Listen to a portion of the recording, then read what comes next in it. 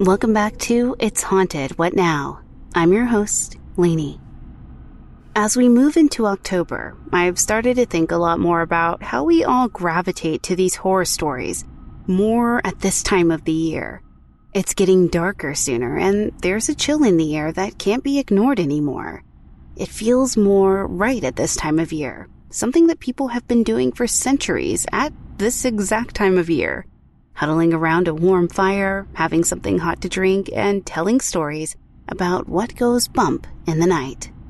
It's hard to feel very alone when you frame it like that, you know? So come close, sit next to the fire with me as we move ever closer to Halloween. Let's tell some spooky stories here, together. Okay, ready to get spooked?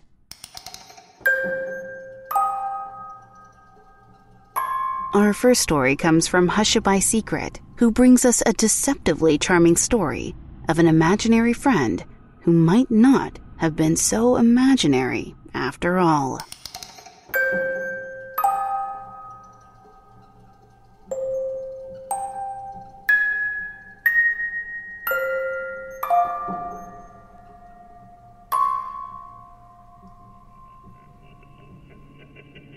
Growing up in the 90s, I spent most of my time outside playing with the neighborhood kids. I didn't live in the greatest neighborhood, so I couldn't go out exploring, but all of my neighbors had kids my age, except for one. They had an old house with garbage across the yard and junk piled up so high in the windows that you couldn't even see inside. The only noticeable objects that I can remember were an old Barbie camper and a teddy bear with a missing ear. I knew there was someone that lived there because their hideous red Chevy would leave the driveway every day at noon and not return until about 9 at night. One night, the car came back, as usual. The next day, there was a boy standing in the yard and waving at me. I was playing in my backyard when I saw him. I remember being confused, but excited to meet someone new that was my own age. I found out his name was Brandon, and I'd always invite him to play with me outside after school. My mom never questioned me about my new friend and let him play in the backyard with me. I never saw him at school, and he explained that his grandma taught him from home inside their house. I didn't want to play with the other neighborhood kids as much as I wanted to play with Brandon, so the two of us formed our own little group. Nobody really questioned it until one day, I told my mom that I wanted to have school at my house, like Brandon did. She finally asked me where I met Brandon, and I told her that he lived in the junk house in the neighborhood. I remember the look on my mom's face being confused and concerned at first, but then she laughed in my face and told me that I was being ridiculous. Brandon was my imaginary friend, she told me. He had to be, because nobody had lived in that house since the 70s. I got mad at her and said that I would prove that Brandon was real and that he would be outside the next day. But he never showed up. I waited for him every day, but I never saw him again. Eventually, we moved across town into an apartment building. I made new friends and forgot about Brandon. A few years ago, however, I felt nostalgic and decided to go for a drive through my old neighborhood. Not much had changed, and seeing the old neighborhood made me happy, bringing back a lot of fun memories. I passed the old junk house. It was obviously abandoned, but after all these years, the old Barbie camper and the teddy bear with the missing ear were still in the window. I saw that and laughed at how I'd stuck to the idea that my imaginary friend was real, until I saw my ball. An old ball with my name written on it in big black ink was clearly visible from the window. The rainbow colors made it stick out like a sore thumb. I'd lost that ball around the time I'd first met Brandon. Maybe one of the neighbor kids had stolen it years ago and had hidden it away, and I was just now noticing it. Maybe Brandon was just a figment of my overactive childhood imagination. Or maybe there was someone watching me back then, and I was too innocent to see anything else other than a new friend. Thinking about it now, it does creep me out. More than anything, I wish I had answers. If he really was real, if he was another kid playing a prank, or if he was a lost spirit. It bothers me that I'll never know for sure, but I'll always have the memories. As creepy as those memories might be.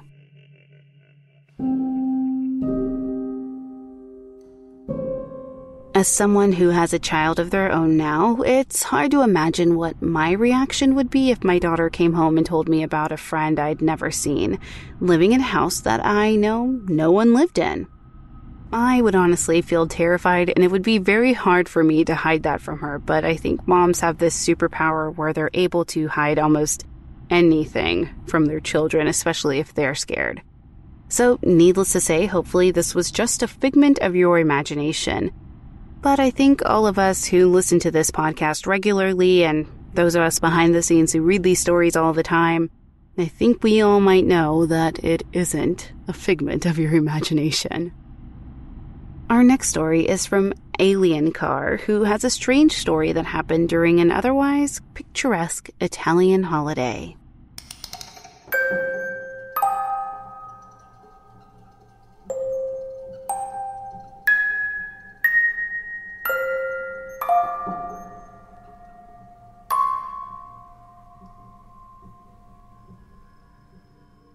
Back in 2019, my girlfriend and I went on a vacation in Ponza, an Italian island. Everything went well except for a bit of rain on our last day there. There hadn't been much and the streets were fairly dry, but the sky was gray and we came back to our little rented house around 5 p.m. because of the weather. Quickly, we were bored. We needed to wait another few hours until our restaurant dinner, so I decided that we should visit the only part of the island we hadn't seen yet.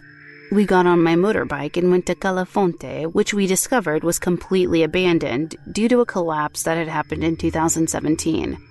The neighborhood, the beach, and the restaurant were all completely deserted. No one lived there, not a single tourist either, or even any cars in sight. I kept driving until we wound up at a dead-end street, somewhere near a football field. There, we saw 2 kids playing football at the end of the street. The street was exactly like the others. Everything closed, not a sign of human occupancy for miles around. So, where did these kids come from? My girlfriend and I got closer, already a little freaked out, but I wanted to talk to them, figuring that maybe they'd at least have directions for somewhere else to go. The kids were no more than 6 or 7 years old and dirty as well. Think coal mine dirty. One of them had a dirty white t-shirt and the other only wore ragged pants. They were both barefoot and their heads were completely shaved. The shirtless kid also had a circular wound, almost like a hole, right in the middle of his chest, still red like it had just happened. I approached and asked them for directions, but even though they answered me, I couldn't understand a thing. They were speaking in a local dialect, or even an Italian. It was completely incomprehensible. They kept chattering and pointing at my bike, but seeing as we couldn't understand a thing, we said goodbye and left. I could see them staring at us through my rearview mirrors as we left. My girlfriend and I both swear they were some sort of spirits, children who died in some sort of conflict. It might not sound like much, but it's my only paranormal story, and it's an experience that I can't explain.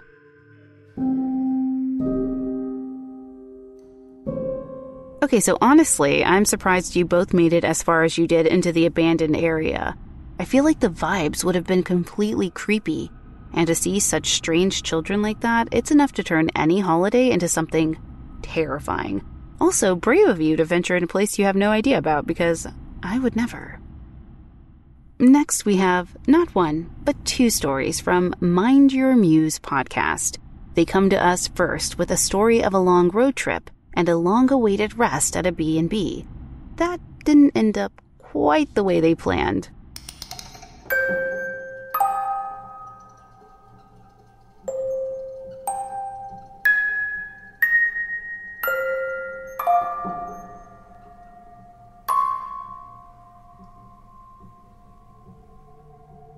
I was traveling across a region in Quebec called Saguenay-Lac-Saint-Jean with a friend of mine. We spent our holiday there sleeping in B&Bs. After many hours out on the road with plenty of tiring outdoor activities in the open air and sun, we were glad to arrive at nightfall at our next B&B and check in. As soon as our host showed us our room, I was immediately hit with a horribly unpleasant smell. Imagine a mixture of years' worth of moist, old rugs, mothballs, and cat pee, like a reclusive shut-in's home. Needless to say, I was a bit discouraged. I didn't dare mention the smell to my friend, nor to the owner of the B&B, not wanting to be rude. I disregarded it, thinking my sense of smell might have been heightened because of how tired I was. Besides, what could we do? It was late at night, our room was already booked, and there was nowhere else for us to go. As soon as we were alone, my friend turned to me and asked if I could smell it. I said I could, but what choice did we have?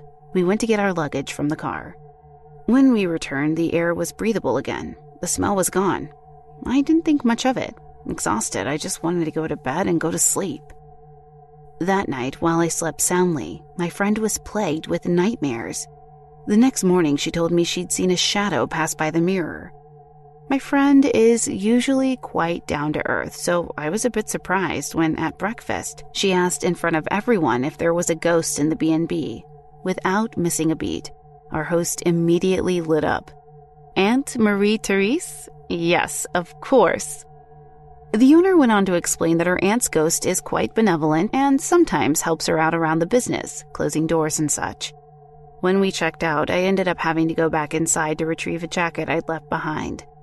Never in my life have I been so torn between the fear and the hope of seeing something paranormal. Also, a strong smell doesn't just disappear like that. It's usually the result of years of living a certain neglected lifestyle and takes a long time to get rid of. This experience left me with more questions than answers, but I have to admit, I'm fascinated.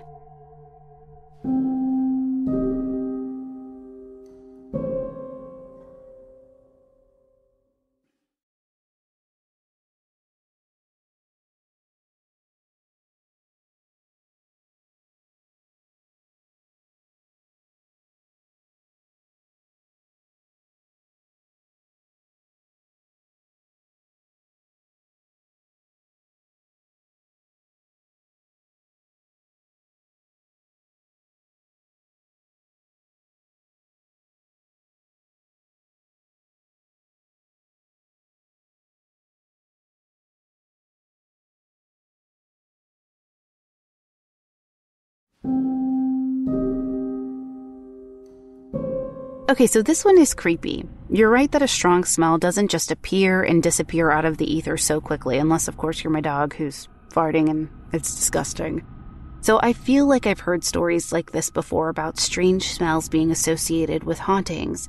So this absolutely tracks. I just wonder how the owner of the B&B manages to handle that happening so often and how many refunds she has to give. Our next story, again, comes from Mindyourmusepodcast. And it involves their daughter and some strange apparitions that she seemed to have been seeing in her bedroom.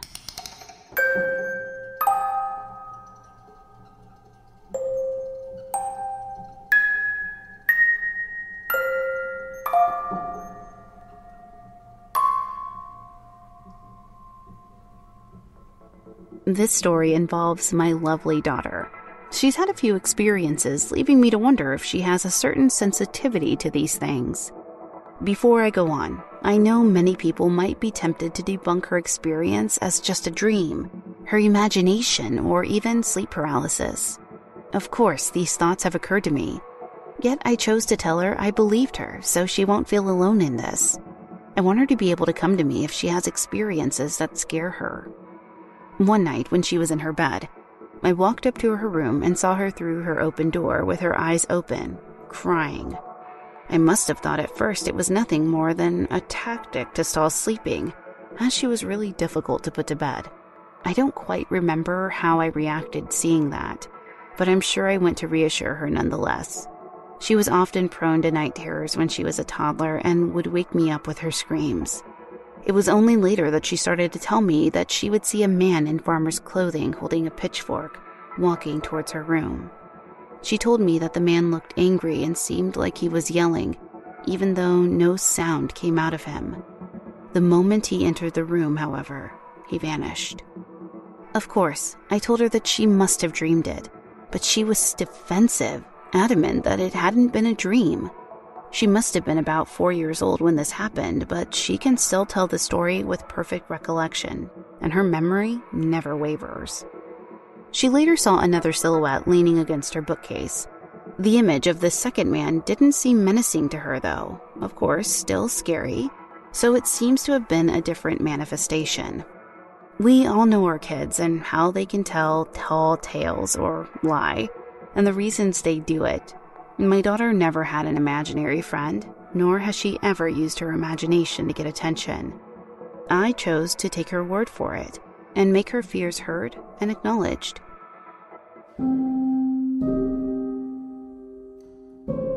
So I've often thought about this too, because I was very sensitive as a child growing up, and you guys have heard my doll story, so you know.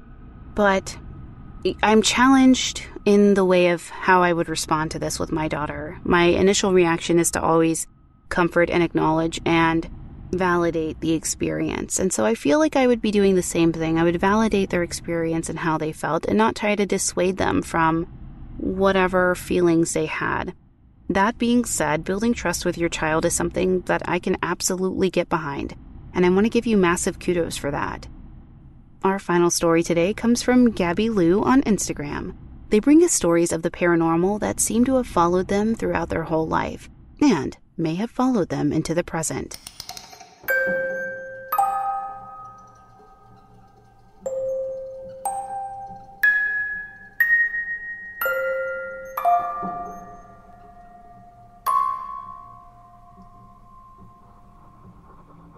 When I was around 4 or 5, I was on holiday at a cottage with my parents. They tell a story about how I'd been in the living room with my dad, and out of nowhere, pointed at a chair and told them to look at the cat. He had no idea what I was on about. There was no cat there. I was apparently adamant, insisting there was a cat sleeping on the chair.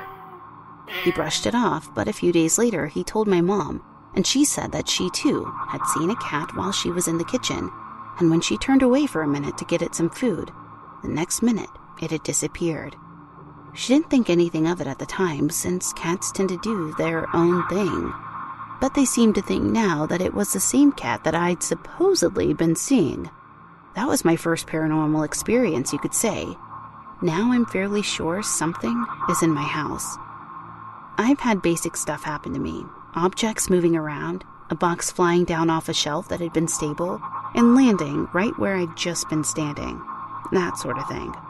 What really made me believe something was going on was when I was getting ready one day.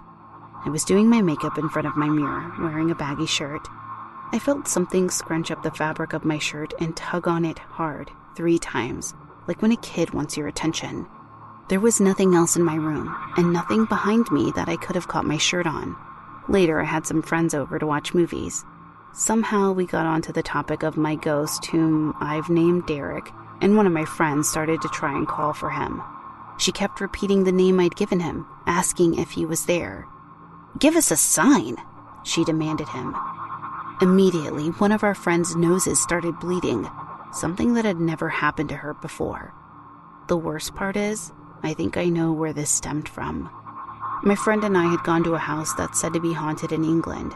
I did a bit of research before we went, and learned that a monk had been hanged there on the hill for assault and murder, and his body was afterwards dumped down in a well, which the house was later built on top of. We were there with the person running the tour, as well as 3 other people, all older than us.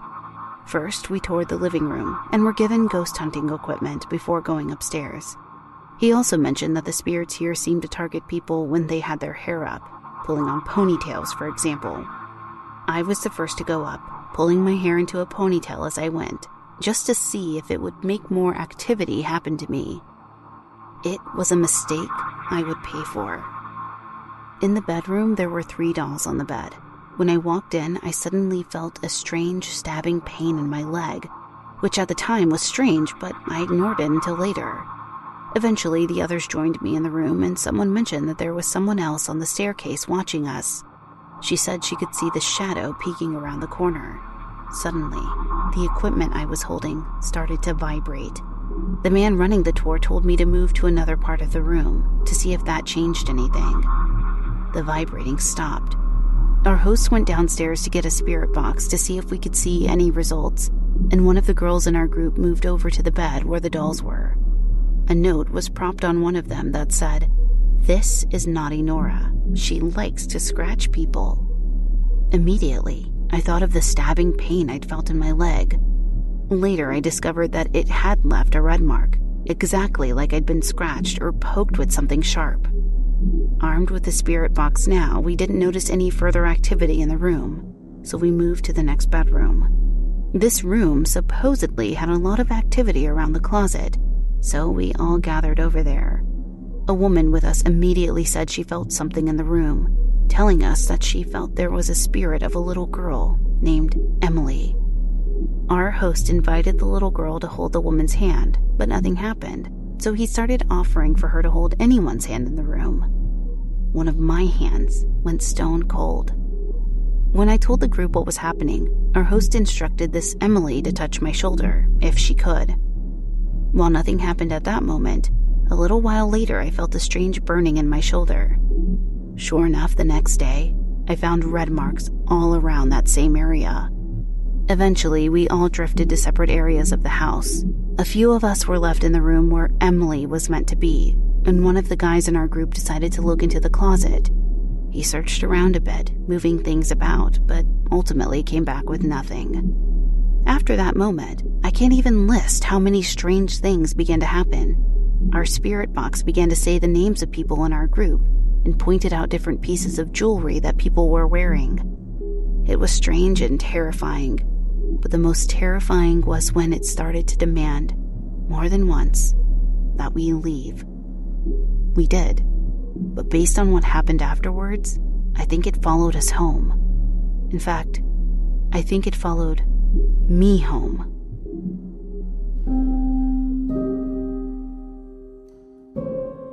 Okay, I've got to say, it sounds like you got a lot of evidence in that house that I'd love to delve into more detail sometime. We can chat on Instagram if you'd like to, or you can send it so we can share it on the show. Some people only have 1 or 2 of those experiences in their life, so I found it comical when you said, "I've had the basic stuff happen," as if objects moving is something that people should experience in their life more than once, or at once in general. As if objects moving in people's homes is something they should expect. I thought that was hilarious, and hopefully I don't see any objects move in my home after saying that, so ghosts around my home, ignore what I just said. So like I said, some people only have 1 or 2 of those experiences in their life, and you've had most of them all in one night. I would have been shaking in my boots, praying, and heading out of there. It definitely sounds like you need to try and say goodbye to the spirit you met in that house and try to get her to leave before anything else happens. Well, that does it for this episode. If you'd like to submit your own personal spooky tale to be read on the show, head to hauntedpod.com and click on the link to submit your story. You can also email me at hauntedpod@gmail.com. Thank you for listening. If you enjoyed this episode, please leave a positive review on Apple Podcast or your podcast player of choice. It really does help. You can find us on Twitter at podcast_haunted, Instagram at It's Haunted What Now, or at hauntedpod.com.